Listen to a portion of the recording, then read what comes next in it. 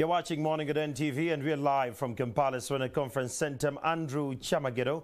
Now, amidst misleading scams which have seen several Ugandans lose money, cryptocurrency uses an investment in Uganda that has grown. And to help us to understand more about the cryptocurrency, this and more, we have Mr Abel Namureba, the country manager, Yellow Card, a cryptocurrency exchange. And this conversation is on Twitter. Just be a part of the conversation. The hashtag is Morning at NTV.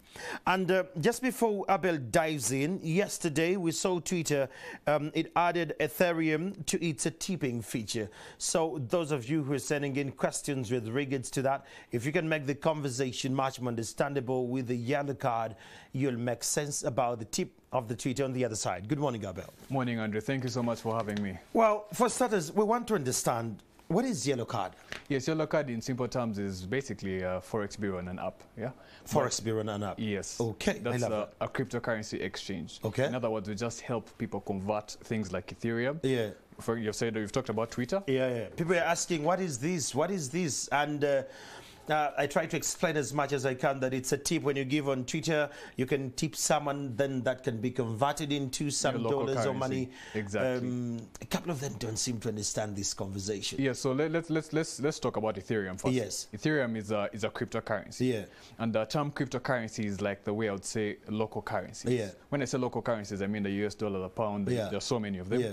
When I say cryptocurrencies, I mean things like Bitcoin, Ethereum, Ripple. There are a bunch, there are over 17,000 of them. So in the event that you ever receive Ethereum on Twitter and you want Ugandan shillings, you just sign up on our app, you send the Ethereum on our app, you sell the Ethereum to us. You get the conversion of the currency. Exactly, the exchange happens. We give you Ugandan shilling through mobile money or through a bank transfer.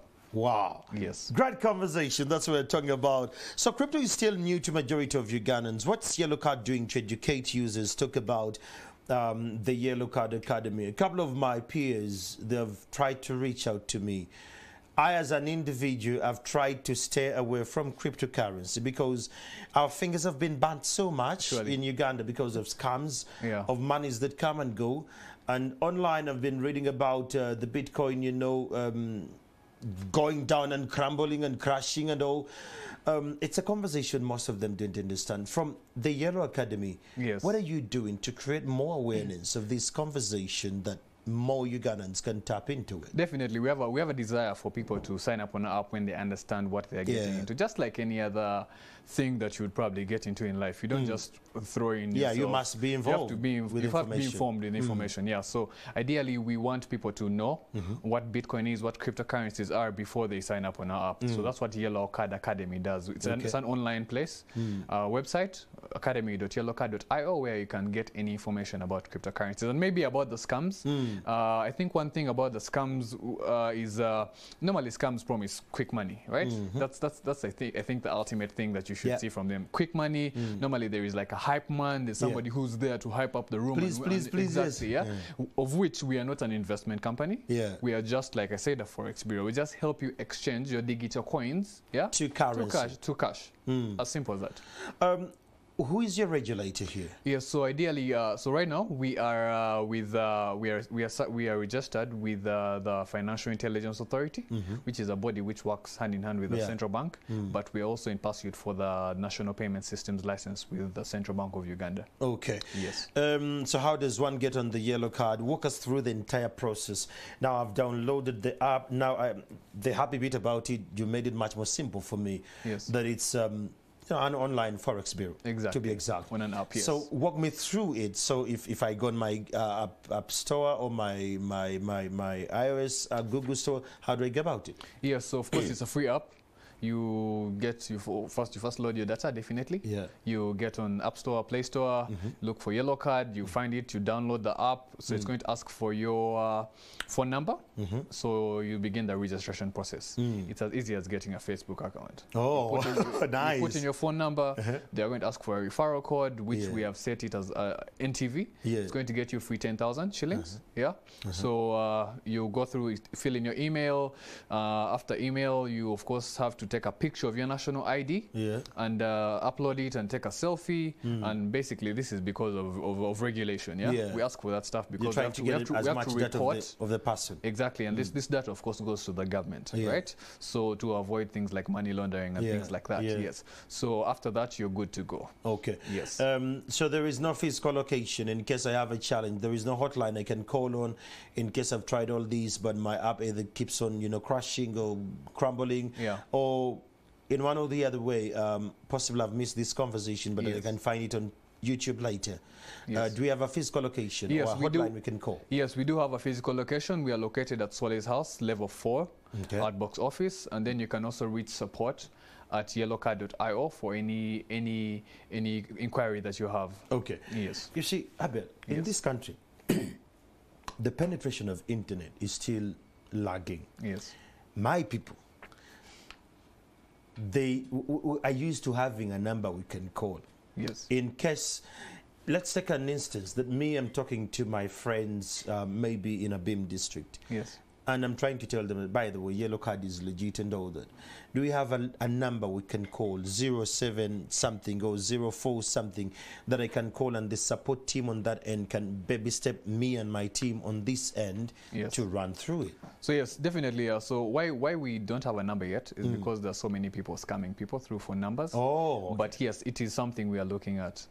So the firewall on your portal, on the website is far better? Yes, it's far better. Okay. Yes, rather than somebody talking to you and things like that, yes. All right, but we need to think about that. Yeah, because that's a very valid point, actually. The more we thrive a lot on people, like one-on-one and all that. Yes. And the other thing is, recently you added what we call the USDT coin. Yes. Tell us about it. Is it a Bitcoin or USDT? Something I saw something. Are you guys adding up something? Yes, true. We have added on a new coin. It's called USDT. So our app keeps 4 currencies. It keeps the Ugandan shilling. It keeps the US dollar, the normal US dollar. It also keeps Bitcoin and USDT. Okay. So what is USDT? So USDT is something called a stable coin. So for it, its price is always constant. It never fluctuates. It doesn't fluctuate, right? So people use it normally for remittance, basically. Yes. So ideally, anyone in the world can send you USDT from whatever country. You receive it from here. You exchange it to your local currency from here. And unlike Bitcoin, which is always every single second, it's going up, down, according to the demand and supply. Yeah, but Bitcoin is also a very good. The thing is, there are so many coins that exist. So normally, when you understand Bitcoin, you're able to understand the rest. And why I push Bitcoin is because it's a big deal. It's a big deal because it's a scarce currency. It's not like the Ugandan shilling where the government will always keep printing money, and as the government prints more money, the value of the currency keeps on reducing. Bitcoin, the way it was designed to be a currency for the people, and they designed only 21 million Bitcoins to ever exist. Wow. And this currency is aiming to serve 7 billion people. That's the whole world. Only. So which means every year that goes by, it has a characteristic called it's deflationary. Okay. Meaning it goes against inflation. It means that over time the value has to increase in value because of its scarcity. Yeah, so that's what makes it a big deal. It's almost like buying gold. I tell guys it's almost like buying land on Kampala Road. What you're buying is very valuable. Next 30 years. Yeah, next 30 years. Just look at, I tell guys, so 10 years back, 1 Bitcoin was 1,000 Ugandan shillings. Yeah. Today, 1 Bitcoin is about 150 million Ugandan shillings. It sounds impossible, but that's because of the economic factors that govern the currency. Yeah. Okay. So how safe are people's money? How safe are people's money? Yes, of course. We have a dedicated development team out there. They're working 24/7. We are a company in 14 African countries, and we are still growing. Okay. Yeah. I would say we're also well funded. One of our funders is the former CEO of Twitter, Jack Dorsey. These are things you can find on. You can just type Forbes Yellow Card, and you'll see that we also raised a Series A funding of $15 million. So we have a good backup. And besides that, we also work on a technology called blockchain. Oh. Yes. So is blockchain it in sync with metaverse? I've been trying to follow these technologies of the metaverse. And yesterday, I think I saw a tweet from Mark Zuckerberg saying that all the employees going forward of Meta, they're called Metamentees, something of the sort. So this is the technology we should actually tap into. Yes, this is something that will happen because the world is becoming digital. People are looking for new ways of revenue. People are looking for new things to do, and that's how the metaverse comes in. Let me make sense of this. Yes. So if I'm in Yellow Card and I'm in this cryptocurrency, so how do I make money? So how do you make money? So first of all, we are not an investment company. That's true. But we sell something that's investable. Yeah. So it's like asking me, how do I make money with a normal So if Forex? I have my USDT, Yes. let me say I have like 7 USDTs. Yes. And I'm there chilling. Yeah. And I wait. And possibly calamity strikes and I need to convert it into currency. Yes. How safe is it for me? So that's done instantly, but I don't advise if you're looking for an investment, you're looking for something volatile, right? Yeah. When you want to, let me give you an example. When you want to invest on the stock market of Uganda, you're looking for a stock which is volatile. Yeah. But our stock market is a bit boring. Yeah. The umeme is always constant. Oh yeah. MTN dropped in shares, the share value, right? So Bitcoin is always volatile. Yeah. It's a bit scary, but it's also an avenue to make money. Meaning that when you buy low and the price goes up, you can sell at a profit, and make money. And you wait for just like the way you'd go to a forex bureau saying that, oh, the dollar is going to increase in value in the next 2 months. So you buy your dollars, you take them home. Yeah, when it increases, you go back to the forex bureau and exchange your money back to Ugandan shillings. But that does not make a forex bureau an investment company. Oh yeah, it just makes the dollar investable. Waiting and right? the economic forecast. Yes. And you pay attention. It's like the way you'd buy land and you wait for it. Yeah? And the way you buy land, you won't sell land in the next 2 months, right? Because it's hard, to make profit. You have to wait like for a year. Yeah? I hear you. Like it takes time, and this is not quick money. And then it goes up. Yes. Well, Abel comes from the Yellow Card. Uganda here is the country manager of Yellow Card. Well, it's a cryptocurrency kind of an agency. You need to understand these things, how they work. How can people access their money in case they're tired of having the crypto? You exchange and you give them the cash? Exactly. We give them the cash through mobile money, which is instant, or through a bank transfer, which is there. Exactly. Inclusion. We are trying to compensate everything. So how does one notice that this is a scam when it gets to cryptocurrency, now that you're in the business and you're well interested in it? Yes. First thing, quick money. There's no quick money in this world. Everyone should know that. You must achieve it. You must earn it. You have to work hard for it. Yeah.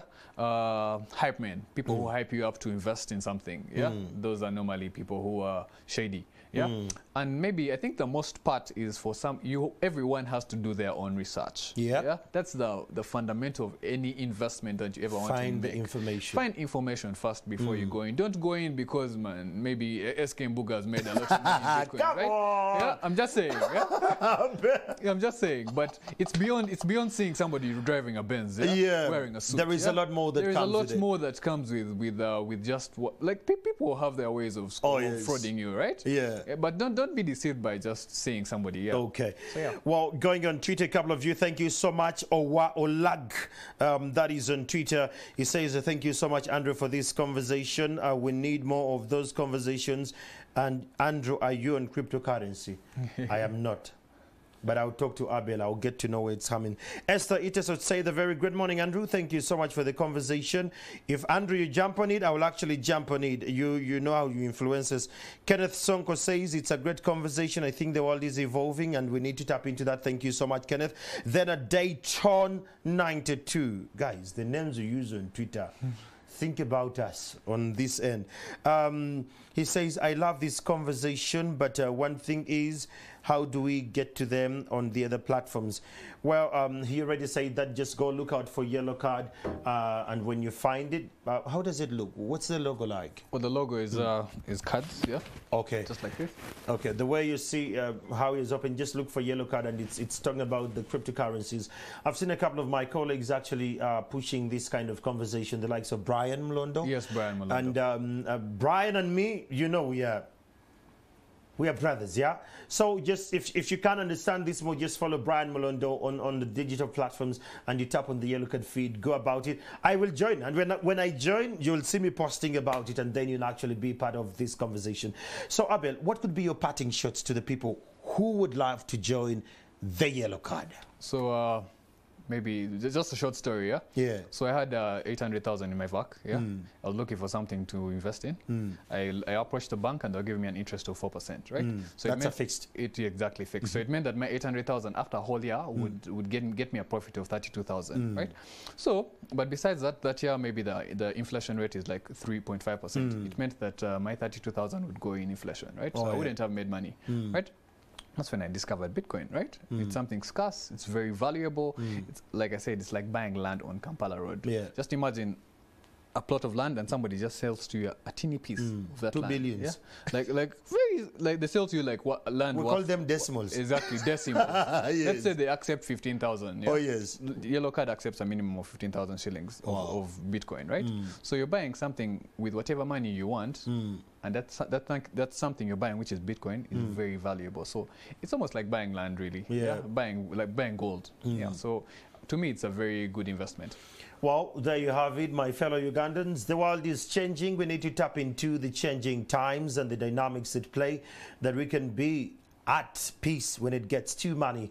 Well, that is Abel from Yellow Card Uganda. Now that you know, research about them, read about them. Before you download the app, be much more acquainted with the information and then make a very informed decision. It's Morning at NTV. I'll take a break for now and I'll return shortly. Good morning.